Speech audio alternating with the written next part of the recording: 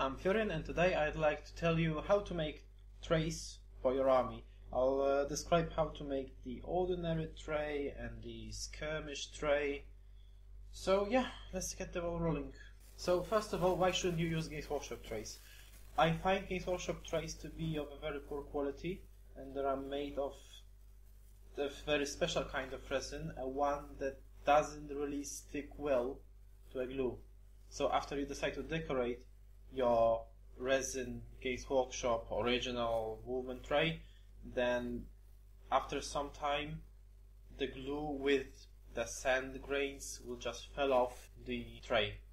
So the material that I use is the high density fiberboard, the HDF board.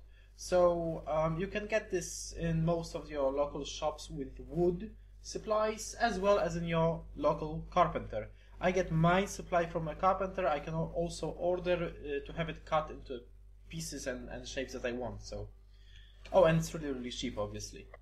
So the first thing that you need to do when you decide to make your own trays is to decide on the size of such a tray. You need to remember that you have to add some extra space for edges of such a tray.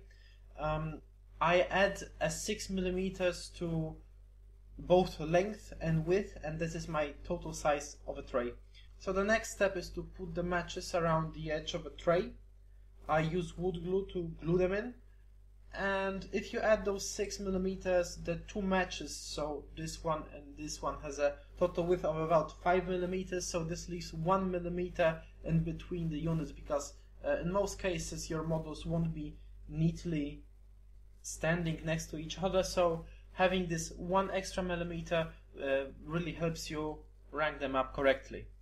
Once you have that, the next step would be to add some details to the tray and to make it look however you want it to look. This is how my trays look. So they have some pieces of a brick here, all this covered in sand, and some Games Workshop grass on the top of it, after painting, that is.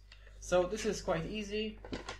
The next step is the skirmish bases. I also use HDF board as a basis, but I glue the pattern on the top of it, and once I have this nice pattern, I can put matches around each of those squares.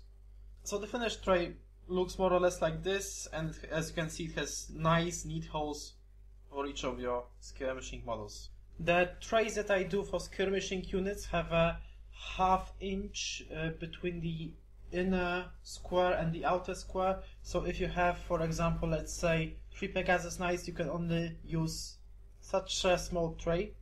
And if you want to have them in a single line, that you put the second guy here and the third guy over here.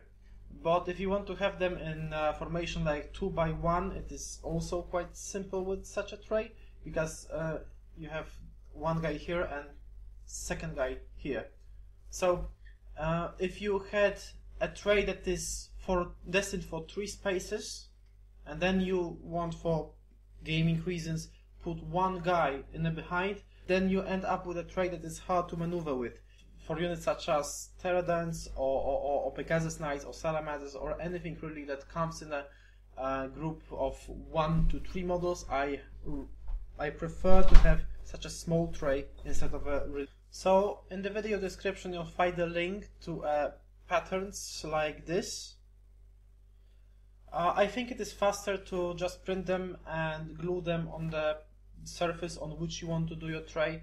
In other case you would have to draw those lines, and it is very time consuming. So I think that this method is efficient time-wise. Thank you very much for watching. Cheers!